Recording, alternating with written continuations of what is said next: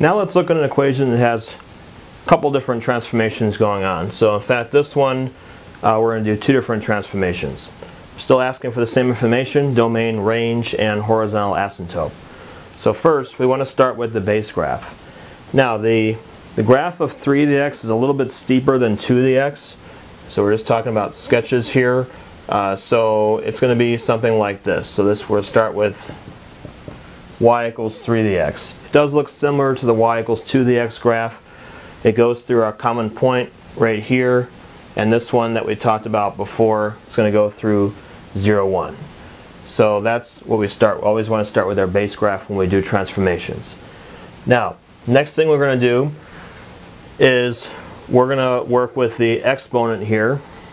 So with this, we're going to, because you have a plus inside the exponent position, what that does is it moves the graph 2 places over to the left.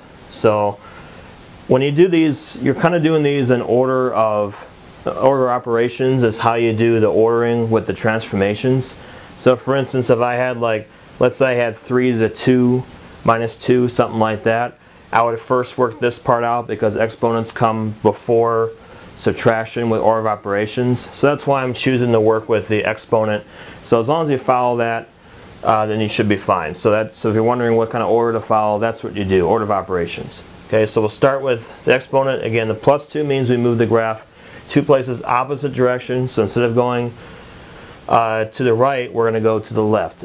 So we're going to take this point at 0, 1, and what that does is that's now going to move it 2 places over to here. So the whole graph actually shifts 2 places over to the left. So now the graph is going to still have the same shape, but it's now going to look something like this. If I label this one, this would be y equals 3 to the x plus 2, and that would be this one.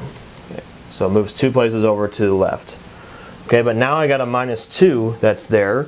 What that'll do is it'll take this graph that's drawn in this position and it's going to shift the whole graph down 2 places. So this point that we have here, that's also going to shift down 2 units. So if it goes down 1 and down 2 to here. Okay, so then what we have is the graph will be drawn down there. Now part of this question asks us for horizontal asymptote.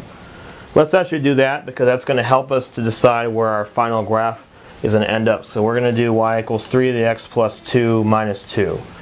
Your horizontal asymptote, you always start out with y equals, and then you're just going to include the number on the end here. So your horizontal asymptote was y equals negative 2. Now the reason why we want to do that part now is because in our final answer, we need to know where that is along there. So here's the point that was originally here and it got shifted down to that point. Our horizontal asymptote is negative 2, so that's going to help us draw that. If we didn't have that dotted line down there, then we might have a wrong shape, have it go down like that.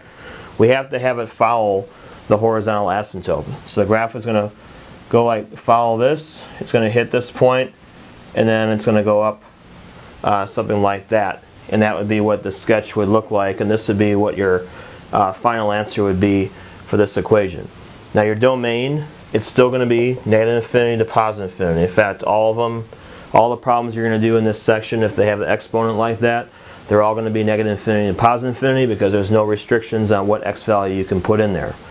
Now your range has to do with where your horizontal asymptote is.